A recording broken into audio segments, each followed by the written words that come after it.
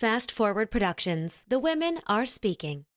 It's tuning out the noise and the nonsense and not succumbing to hustle culture where you're feeling less than or behind, but really owning who you are right here, right now. And it doesn't mean that you can't have aspirations in your personal and professional life and you can't meet goals, but you'll get there. When you get there,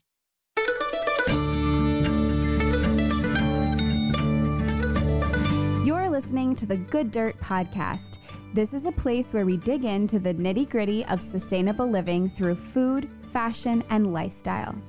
And we're your hosts, Mary and Emma Kingsley, the mother and daughter founder team of Lady Farmer. We're sowing seeds of slow living through our community platform, events, and online marketplace. We started this podcast as a means to share the wealth of information and quality conversations that we're having in our world as we dream up and deliver ways for each of us to live into the new paradigm, one that is regenerative, balanced, and whole.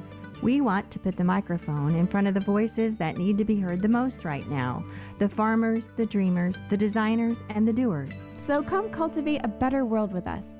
We're so glad you're here. Now, let's dig in.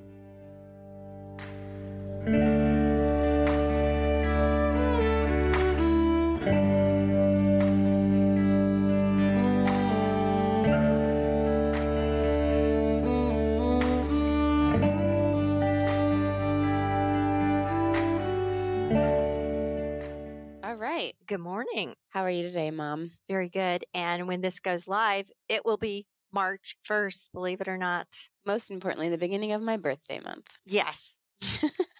And the spring equinox. And also this month, we have an early Easter, March 31st. That's right. It's very early. It's early for Easter, but it moves because Easter is determined by the first full moon after the spring equinox. So sometimes it does fall in March. Not as often as in early April, but this year, March 31st. And we have an extra day in February too. So yesterday.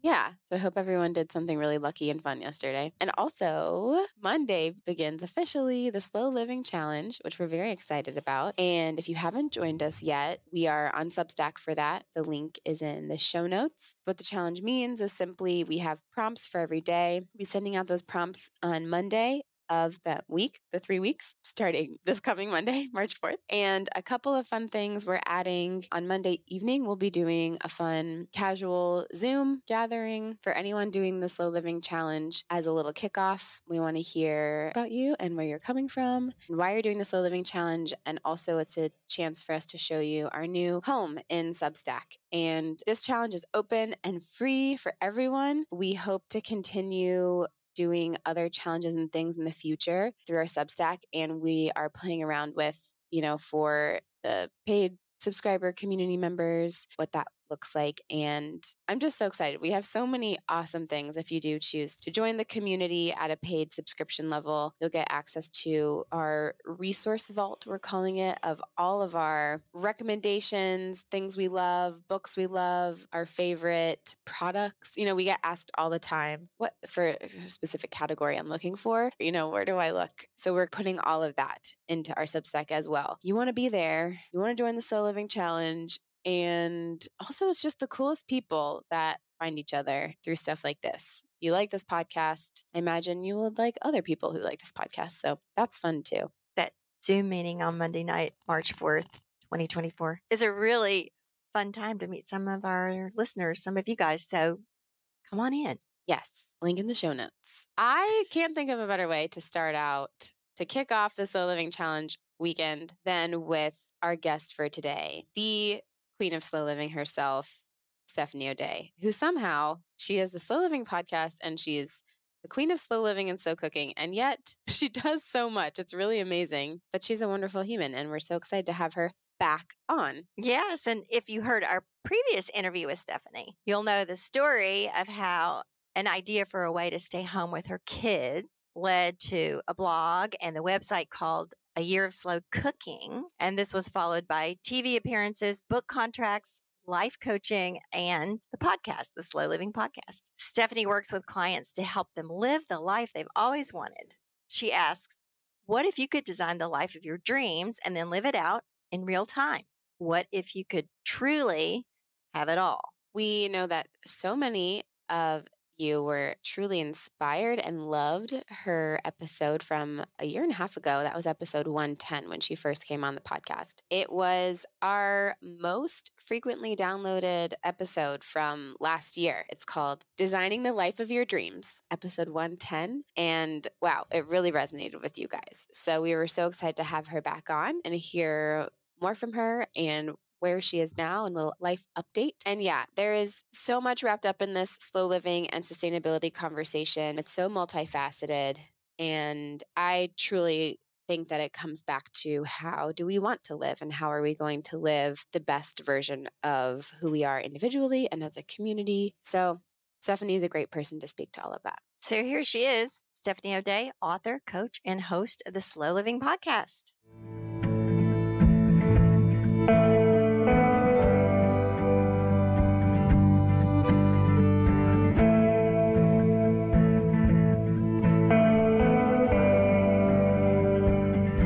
Stephanie O'Day. I am a New York Times bestselling author. I've written 10 books. I write, coach, teach, and speak about all things slow living. And when we first talked 18 months ago, I had just launched the Slow Living Podcast. And we're now, I think, right around the 120th episode. And I've learned a lot. And hopefully I kind of maybe sort of know a little bit more than I did way back then about slow living and what people are craving and wanting. And I think what people want is they want to find a way to meet their personal goals and their professional goals, but not in this like hustle, more, go way, but in a way that feels calm and slow and steady and sustainable. And so I think that's why my audience and your audience have overlap.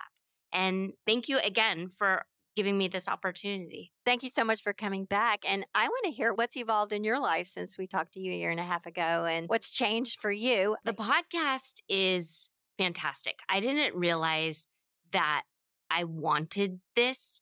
I felt like there was a void and I wanted to reach more people. I love writing, but I'm not super visual. So the Pinteresty stuff and the Instagrammy stuff and taking the picture and making it look a certain way has never appealed to me, probably because I don't want to take the time to learn proper lighting and how to do all that kind of stuff. But the podcast medium of just speaking and kind of having my brain do the stream of conscious and then having it captured is quite similarly to how I write.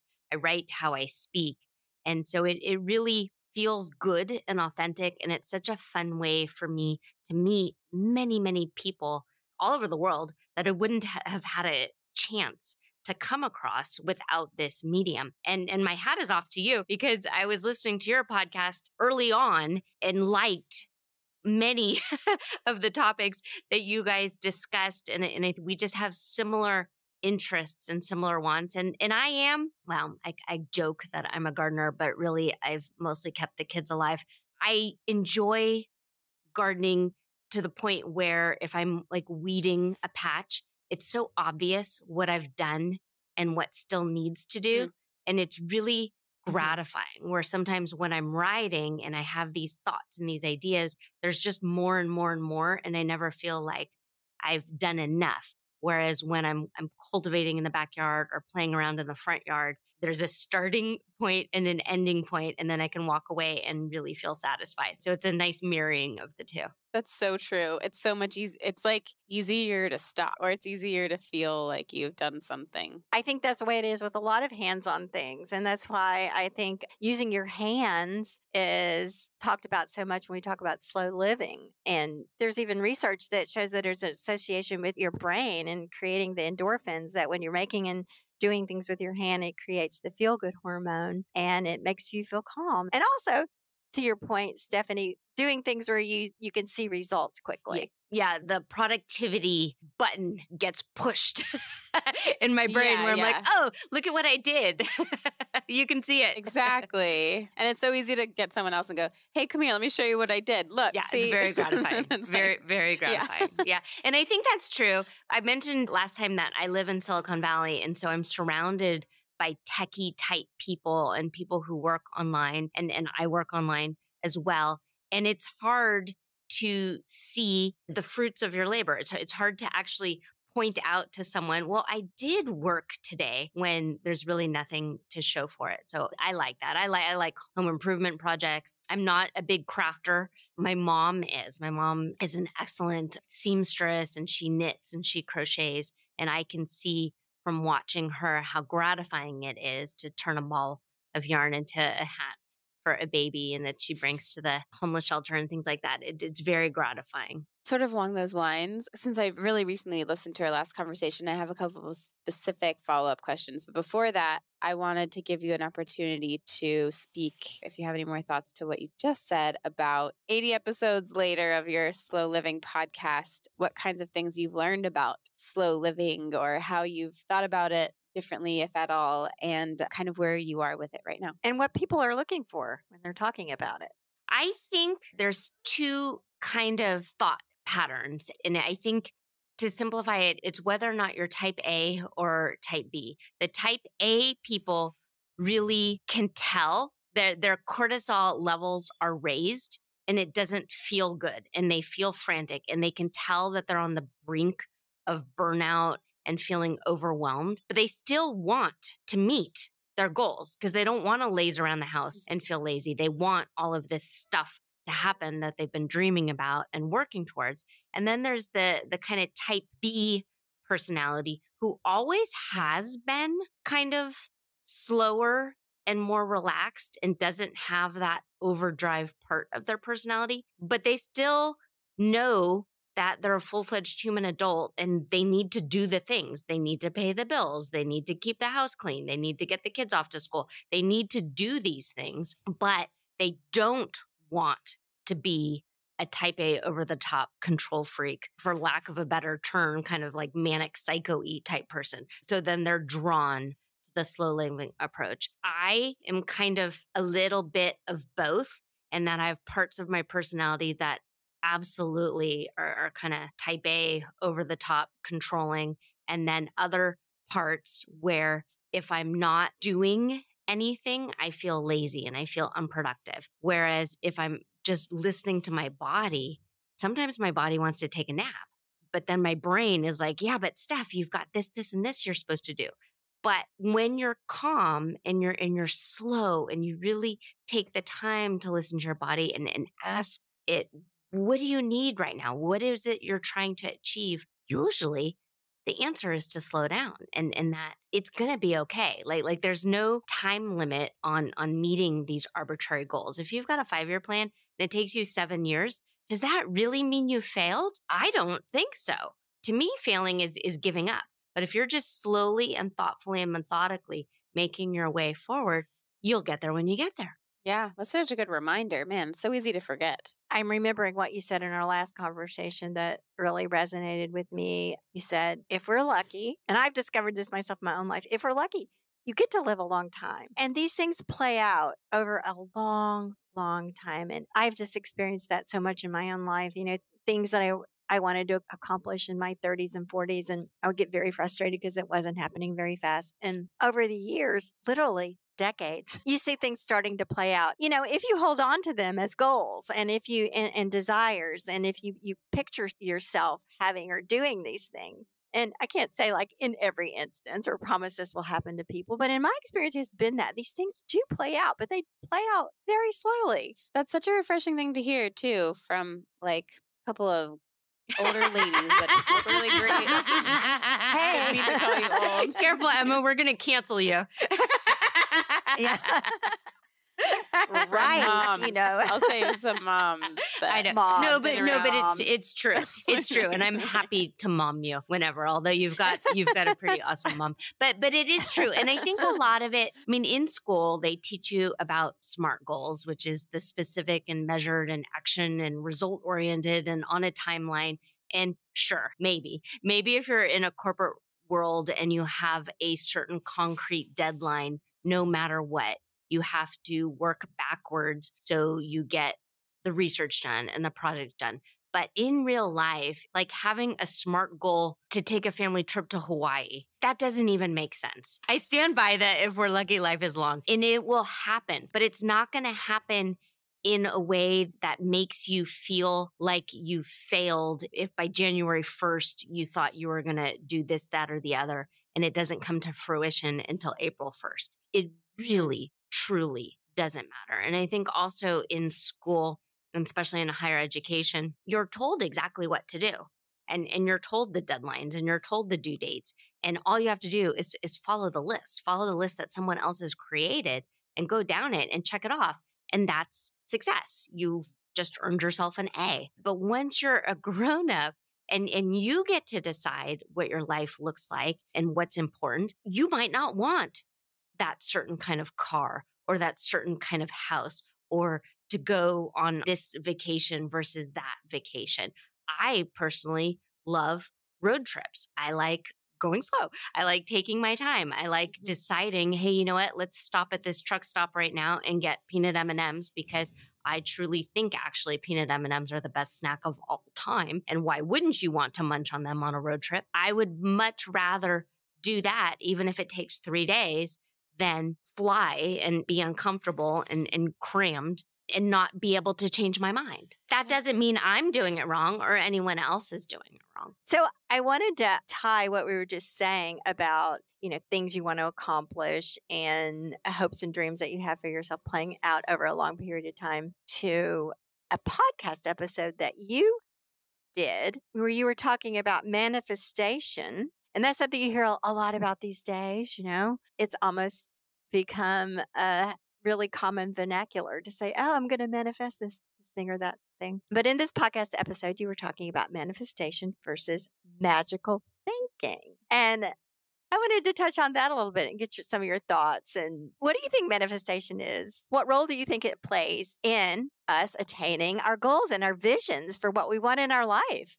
So the first time I heard the term manifestation was through watching the Secret movie. So I watched the movie before I read the book, and I'm sure I watched the movie because Oprah recommended it. And so the idea of cutting out magazine pictures and then thinking about it and praying on them and wishing upon it was all that needs to happen. And then they would just magically come true was fun for me because I am a daydreamer. I mean, my whole life, I've always been told, Steffi, get your head out of the clouds, and Steffi, pay attention, and all this kind of stuff. And in class and in church, I was told to stop letting my mind daydream and wander. So I was fascinated by the idea of manifestation. Where people get stuck is that they don't take the baby steps forward to make the thing happen. If you've got an idea and a vision for your life or for a future part of your life that you are trying to quote unquote manifest, you can't just sit on a mountaintop and think and hope and pray all day and not do anything about it. That's the disconnect. And so I teach slow living and there's 5 steps to slow living.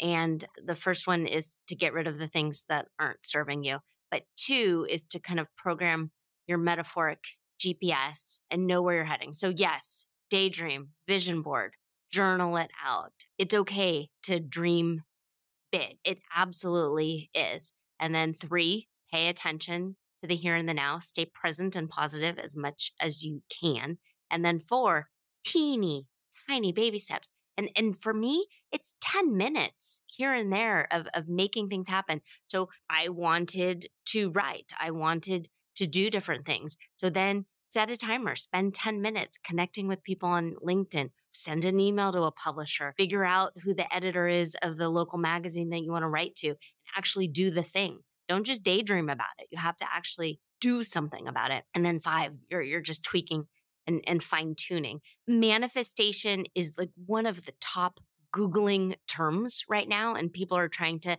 manifest a life partner and manifest a dream job and manifest, I don't know, what is it? The picket fence and the 2.3 kids and the golden retriever in the yard. But all of those things take decisioning on a basic human level to make the things happen. I mean, the golden retriever isn't going to show up unless you start researching rescue organizations in your area and starting to make connections that way. So that's how you get the abstract idea of manifestation and the magical thinking and kind of push them together to make your dreams come true. And it sounds trite. It sounds silly, but that's really how I think about it.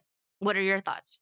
Well, I think very similarly, if you have a desire, a really deep desire that's sustaining, that sticks with you like throughout years and phases of your life, you're going to naturally do things in that direction. I think it's just human, you're going to gravitate towards that. You're going to research it, look for it. And that's how things open up. And maybe some of those steps are more unconscious than you think. But if things are not happening, not moving in that direction at all, and you feel like this goal or vision is very far away and something that you don't see you're making any progress towards, then yeah, like you say, just start consciously. Like, what can I do today?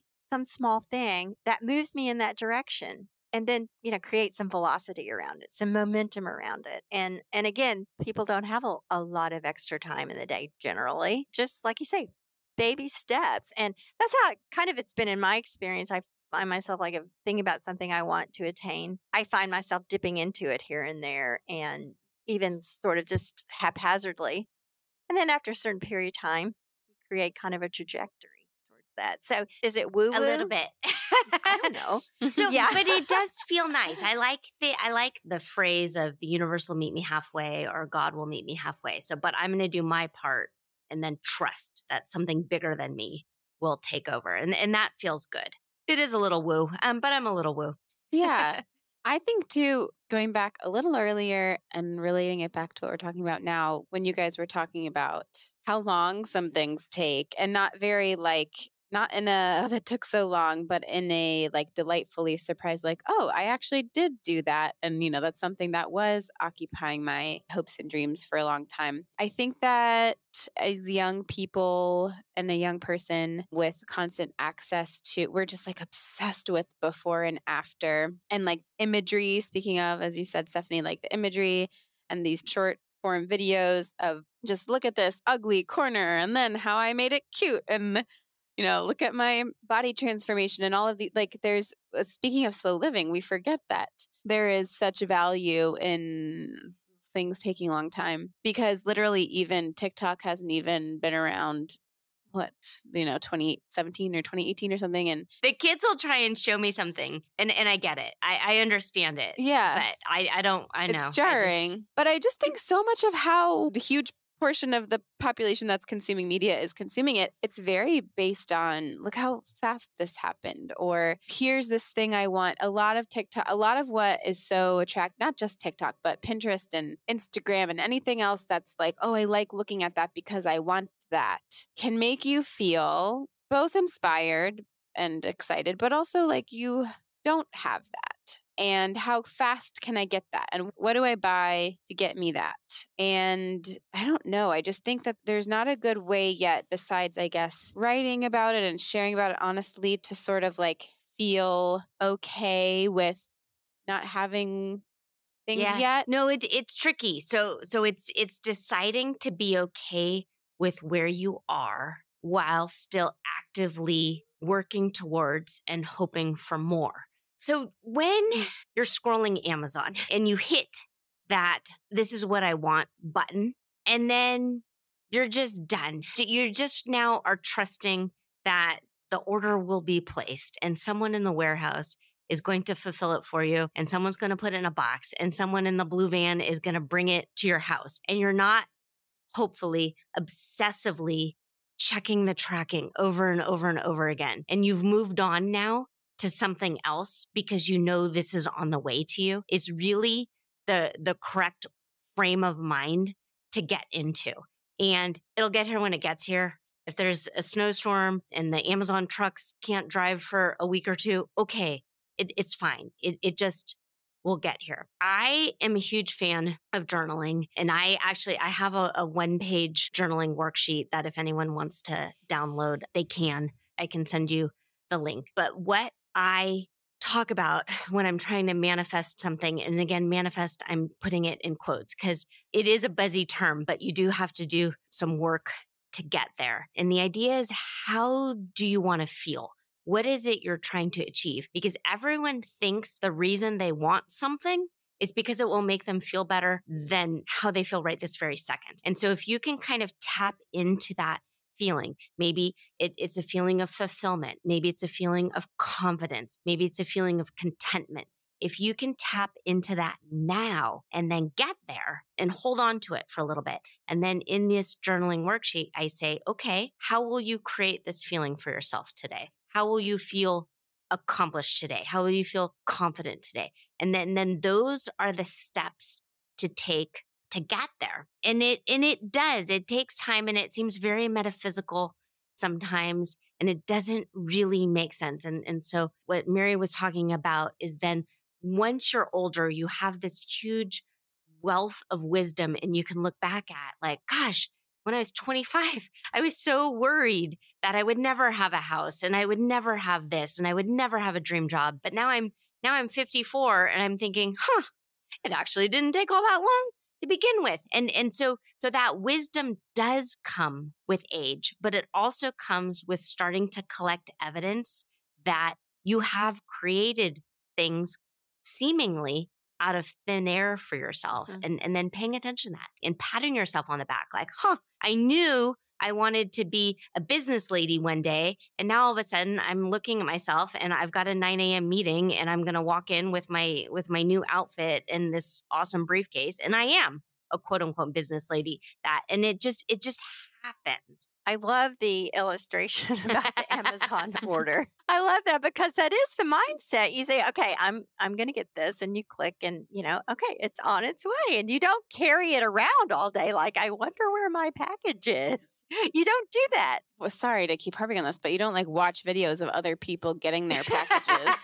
Some people do. Aren't there channels of that? I don't know. Well, what I was going to say, Emma, is what you were talking about there is interjecting that feeling of lack. Yeah. Now that does get in the way. I think that does get in the way of the manifesting. Like if you're going to focus on that, it's things you don't have. It does not open these magical channels for allowing the other thing in. I really believe that. And I think in the whole social media culture, that is a problem because we look at things and we compare and despair is what they call it. And that despair is a feeling of lack. Like they have this, I don't have it. So I think that does get in the way.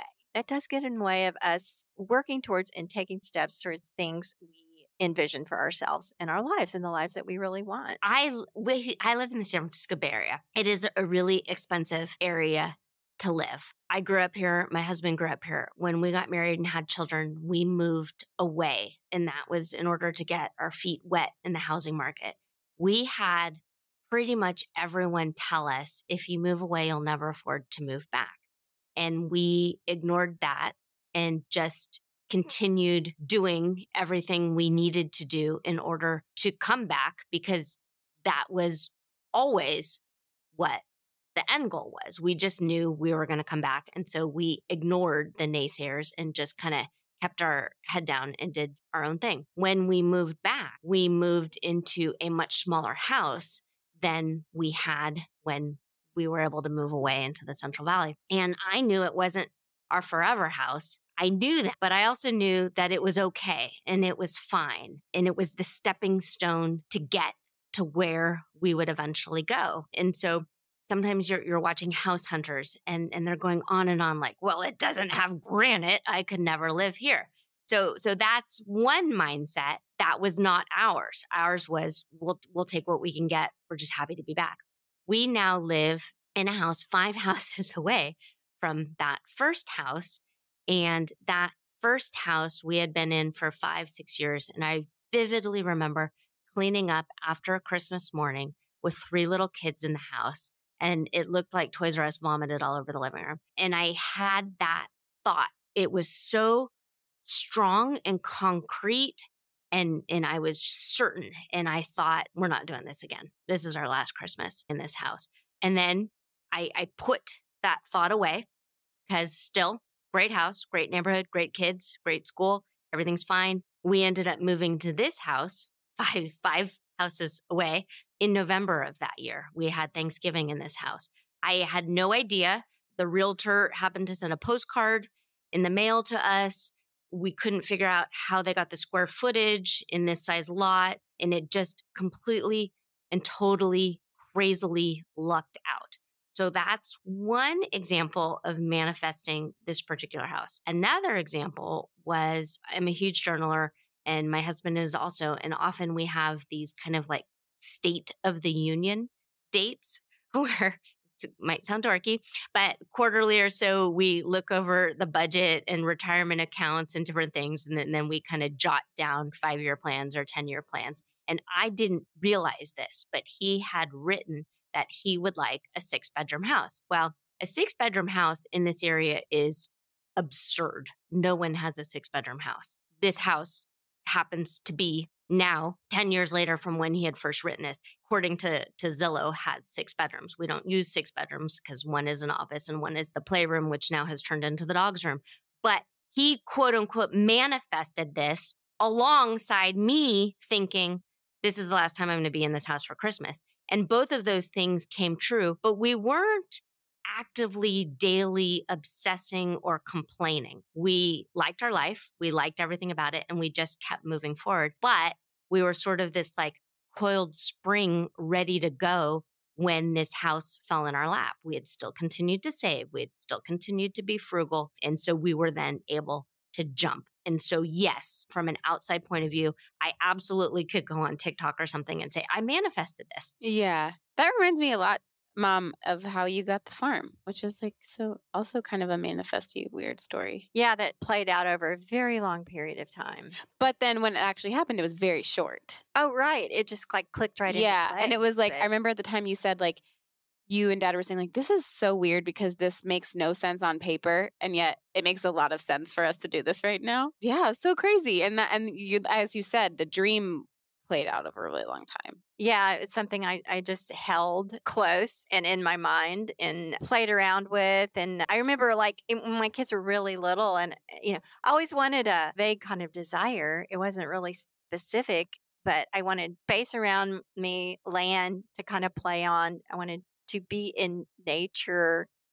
I always envisioned being able to just walk out my own door and take very, very long walks without having to fight traffic or cross streets. And I mean, where do you find that? Like nowhere. And it's just an idea I held in my mind. And when my kids were little and, I might have a couple of hours in the afternoon when they were like somewhere else, or if they were babies and could nap in the car or whatever, I would drive around and look at all these places. And I never really saw the thing that was it. It just never was quite it. And so I did this for years and years. And the kids grew up kind of knowing I had this in my mind. And I remember one of my sons even saying, Mom, I'm not sure it exists because you never see it. I don't know. That's kind of astute of him. So then, long story short, this place pops up like 11 years ago now, 12, like that. And it was it. And it felt good. Oh yeah. It just like, okay, this is it. And it felt like it then and it feels like it now. It's wonderful. So it's amazing. It is a good feeling. And it is a good feeling. And I think that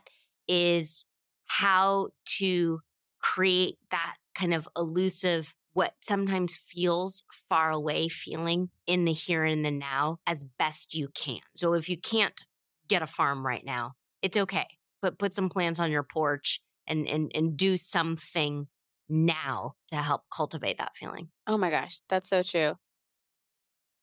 In our last chat, and this is a little bit of like coaching maybe, you were chatting about how you help people sort of reverse engineer what they want and their dreams. And we were talking a lot about consumerism in that conversation as well, and how we like to consume things to sort of fill that gap. As we're talking about right now, we're sort of in this place of like, well, you fill that gap that you have by, first of all, not focusing on the gap that it is, but focusing on the thing that you want and then living into that in what ways you can and sort of being satisfied that way.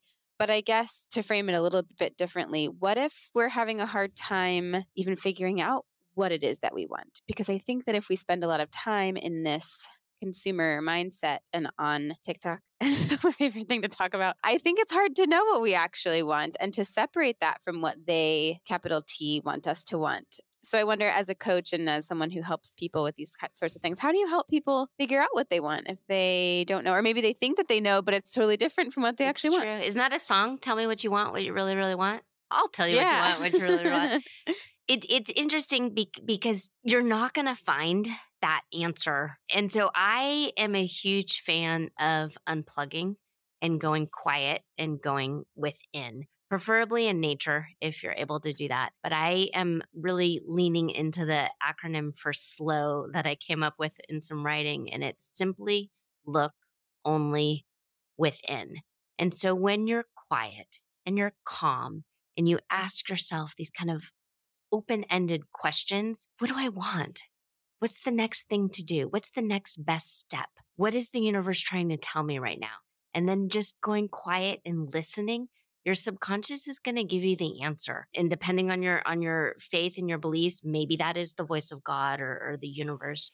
Could be your subconscious, your intuition. But I think deep down inside, you really do kind of have an inkling of what feels right. And when you follow that path, you usually don't regret it. Wayne Dyer used to say, don't die with the music still left in you.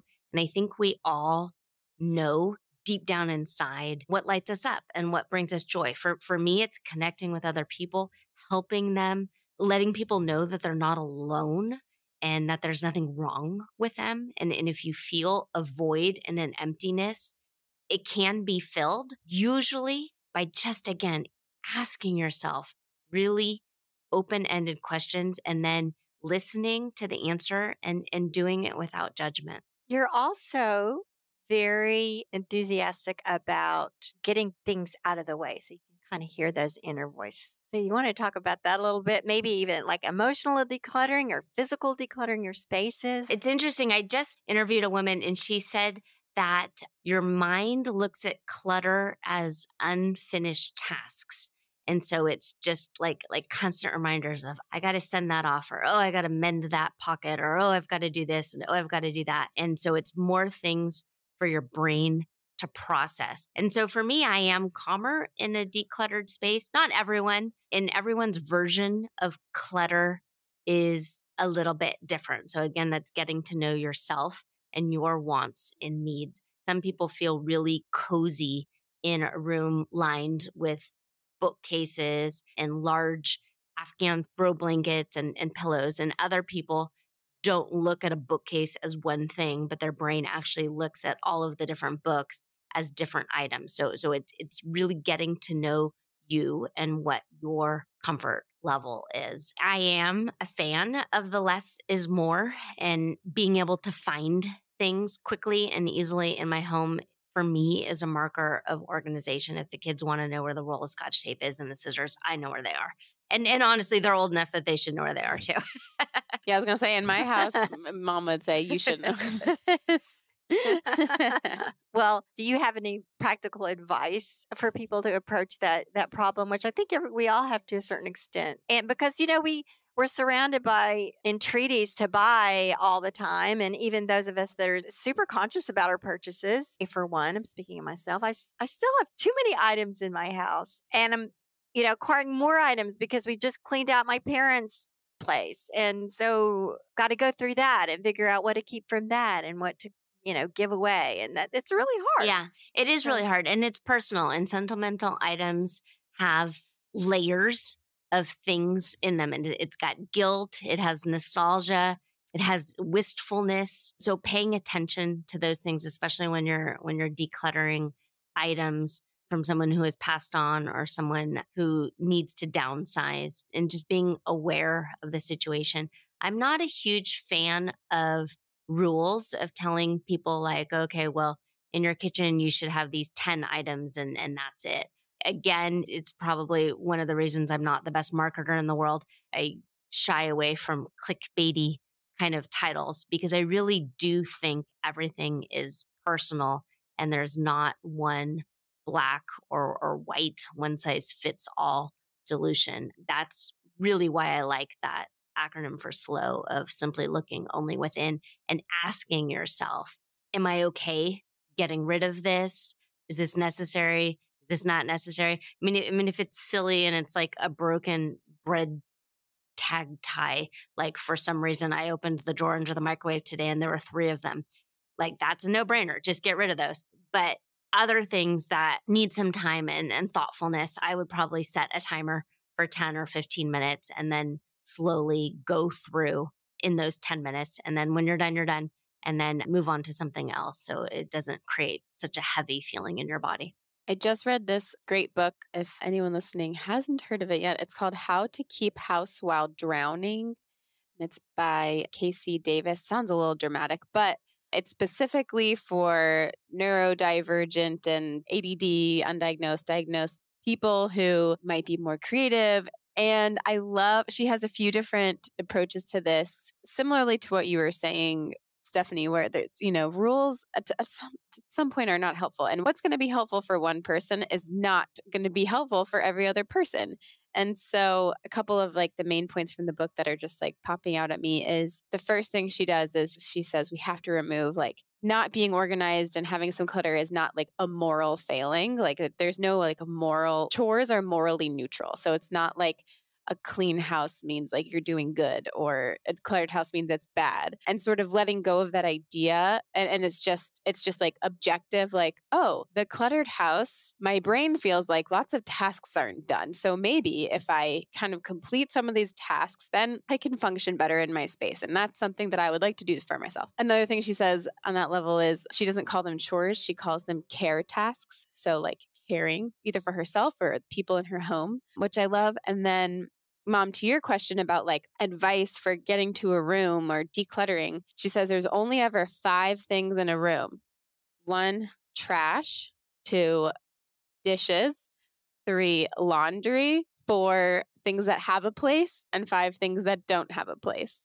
And that really helps my brain. So if you're going into a room and there's a lot of stuff going on, you can at least throw away trash, collect the dishes, collect the laundry, and you don't have to like do those things. See, that's my problem. I go in a room like, okay, dishes, and then I get the dishes, and then I'm doing dishes, and I'm out of that other room. And then you get to the things that have a place and the things that don't have a place. That is like such a big category that's so overwhelming. But when you just think about it, like, oh, things that have a place, okay, put them back in the place. Things that don't have a place can deal with that in its other little part. I don't know. So that's my contribution to that. I did not write these things or come up with them, but it's a great book that I just finished reading that was enjoyable. Okay, I'm going to look for that book. And I like it. It's interesting. So I do have ADHD. I don't take medication for it. I'm just aware that I have it.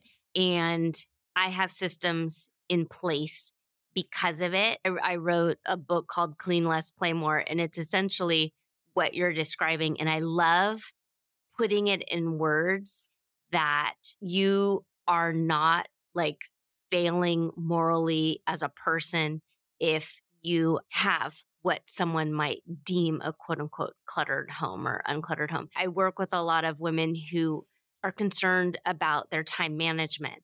And then when I ask if they meet deadlines or if they're late to work, they say no, but they want to be more organized. So then I'm pointing out, well, what you're doing is working for you. So what makes you feel like you have to change or why do you feel like it? And it's this idea of they want to be more productive or cram more and more into their overflowing day. And that's not the marker of a successful life, is how much you can cram into one day and check it off the list. And it's not, you're not ethically superior, you're not morally superior.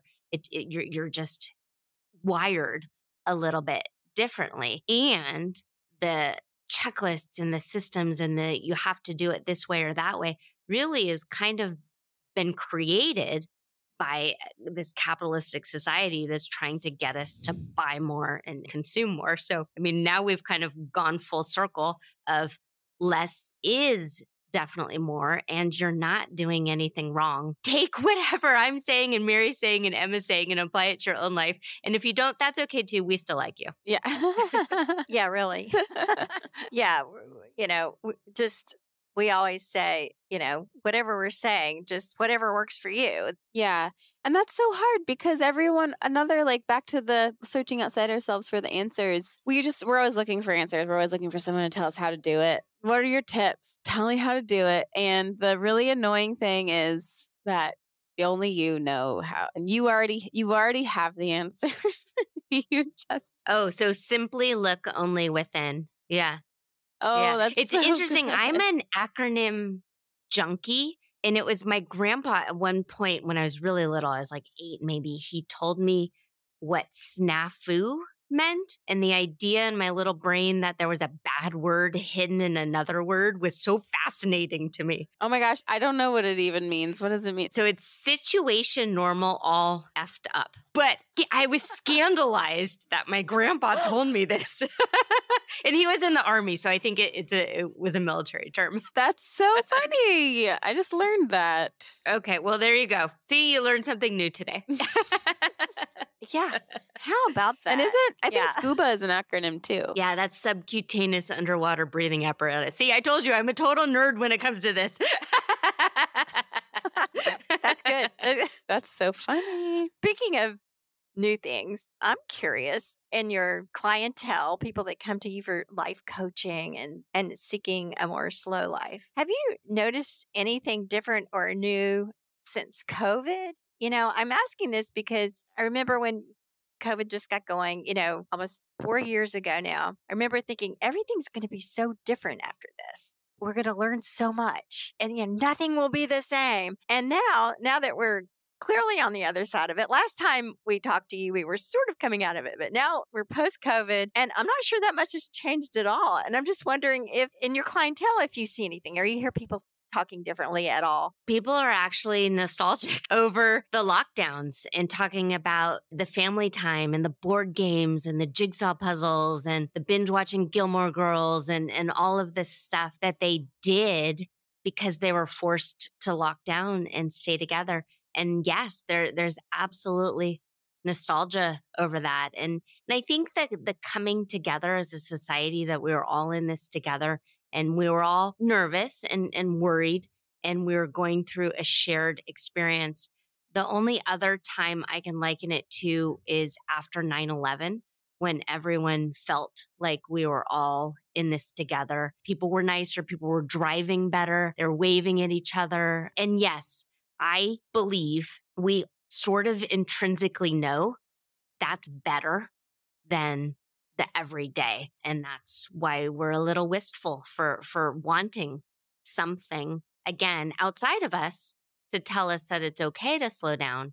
And I'd like to push back a little and say that you already have our permission and you can decide, because you are now a full-fledged grown-up and you can decide to live a calmer, slower life. Absolutely. That's so interesting. That wasn't the answer I was expecting. Okay, well, tell me what you're thinking then.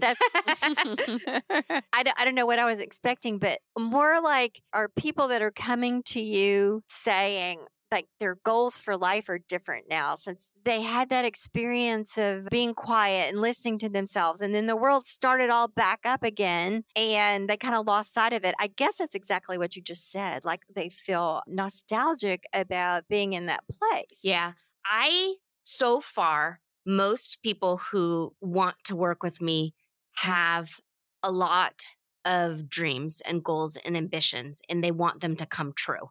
But they want them to come true in a way where they're not sacrificing themselves and their sanity. They still want what they want, but they want to get there in a less frantic way. Yeah. Well, for a while you heard that term, the Great Resignation. So is that like the quiet quitting in the workplace? Yes, I think they're speaking to the same thing, yes. Yeah, and people realizing that it doesn't have to have that breakneck franticness about it and that there's other ways to seek fulfillment in life and that sort of thing. I like that idea. I'm now in Silicon Valley and I can see that people are being called back to work and it's just as frantic as it was 4 or 5 years ago. So I wish something colloquially had changed to shift society towards that. I think, unfortunately, the vacant office buildings that are losing money is still what's driving an awful lot of life. Yeah. Yeah, I'm just wondering, what do we still have from the lessons learned from COVID? Yeah, and like, what's it going to take? Does it have to always be a tragedy? Or a worldwide years-long event, But I remember hearing, my heart was so full of joy when, we were getting those first news reports that the ocean was cleaning up. Yeah, and there were were, dolphins in the Potomac River. the skyline in the big cities was clearing up because less pollution and less driving. And I remember thinking, wow, something's really happening here, something really important, and the seismic shift. Maybe it is. And like we were talking about, maybe it's just one of these things that isn't apparent yet. And maybe in 20 years it will be. We'll be able to mark. I don't know. Yeah, looking back on it. I remember in 1996, we lived in Atlanta, and the Olympics were in Atlanta in 96. And people were very, very worried about the Olympics being in town. And the traffic was already so bad there that we just could not imagine how it was going to be with all these visitors from all over the world coming to watch the Olympics, and on top of what we already were experiencing in terms of just getting around the city. And so everybody was told to scale back and eliminate unnecessary trips and just be conscious. And everybody did that to the extent. And they upped their public transit. Yeah, they provided more public transportation. And so those combined efforts of individuals and the public transportation and so forth, the traffic during those days of the Olympics was a dream. Yeah, it was amazing. It was absolutely amazing. And we were all looking around going, wow, our metro traffic problems have been solved because now people know how to do it. Now people know how to behave. Well, of course, you know what happened. Right after the Olympics. The Olympics were over and then everything went back to crazy and crazier. So I guess that's all just to say that I think we all kind of know what to do as humans. I mean, we sort of know these. Well, and it's interesting because we have always had this bit of a anti-colonialism pioneer drive to being American of don't tell me what to do. I'm going to do what I want. And yet you're right, for the greater good, we will band together. We will save pennies for a charity. We will do the right thing sometimes. But not all the time. When we want to. Yeah. What's in it for me? What is it? Whiff them. See that? Yeah, whiff them. What's in it for me? Yeah. Well, and it's tricky because like in our area, and I'm sure anywhere who has that next door neighborhood communication app, they complain constantly about new construction and new anything because they want things to stay the same. And it's tricky because some of them already have the house and they already have the quote unquote American dream, but then they're trying to keep actually others from achieving that for themselves. And so that's the NIMBYs, the not in my backyard people, don't want some things that some people believe are markers of Americanism and the American dream. And you've got yours. How come I can't have mine? And it's sort of that idea of I climbed the ladder of success and I'm now going to pull that ladder up and you can't join me up here. And that's too bad also. Yeah. Stephanie, unless you have anything else you wanted to touch on, I would love to hear from you personally about like where you are in this moment, sort of what you are dreaming about or what you would like to see, that you're kind of, I guess, for lack of a better word, manifesting or living into. Yeah. Just kind of what's going on with you. Absolutely. Well, so it's tricky because what I'm going to say is what we've talked about in that I really, really like how things are going. And I'm okay with kind of staying the same and just growing a little bit. But I know that I can't hit the pause button forever and life will continue to happen around me. So right now I've got 2 out of the house in college and 1 that's still home. So I do want to soak up as much time as I have with her that I get to keep her home with me and make memories.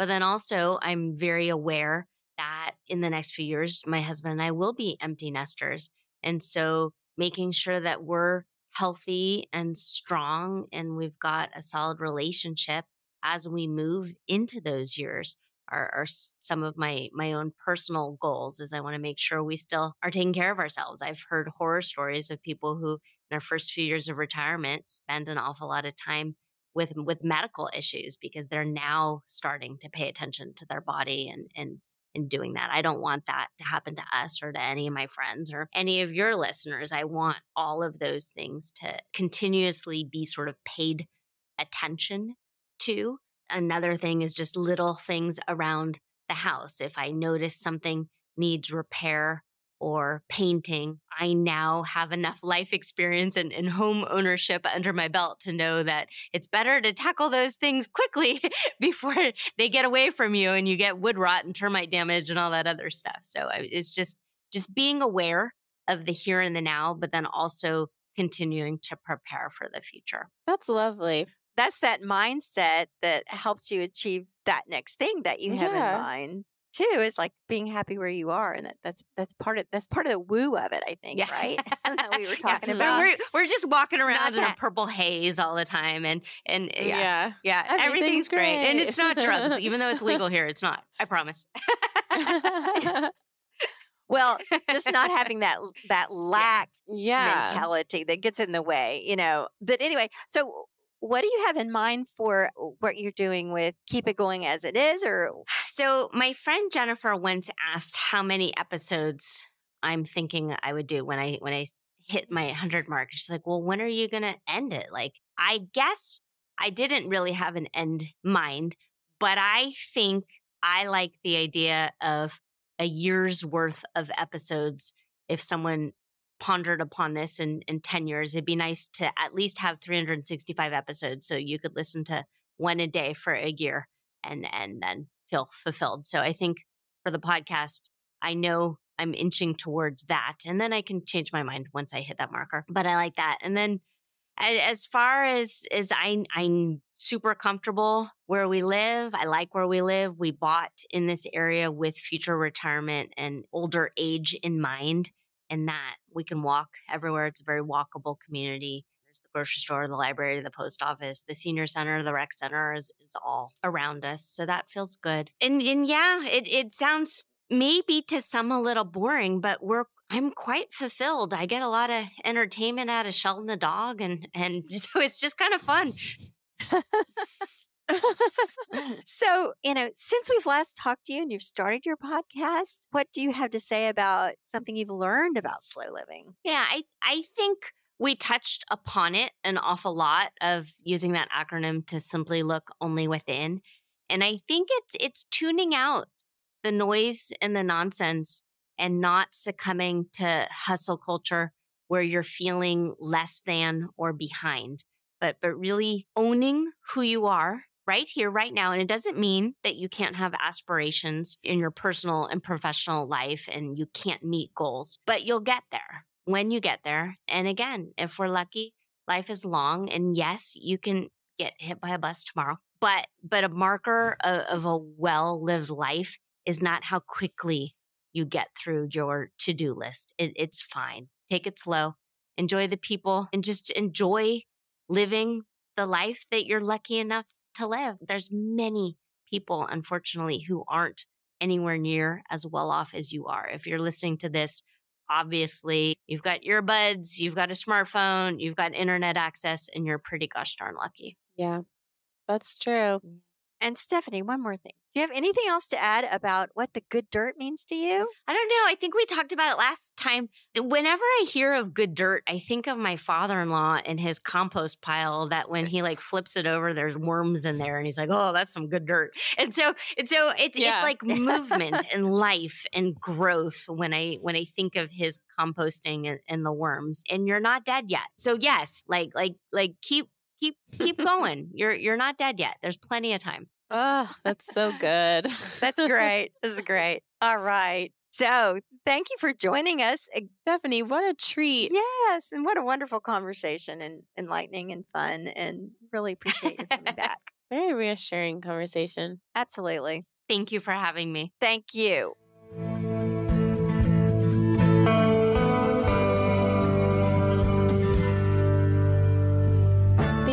For tuning in, calling in, and spreading the good dirt. We love hearing from you. You can reach our listener voicemail at 443-459-1950. That's 443-459-1950. You can find this number in our show notes and in our Instagram profile. This show is produced by Lady Farmer, a slow living lifestyle community, and the original music is composed and performed by John Kingsley. For more from Lady Farmer, follow us on Instagram at We Are Lady Farmer. That's We Are Lady Farmer. Or join us online at www.ladyfarmer.com. We'll see you next time on The Good Dirt. Goodbye.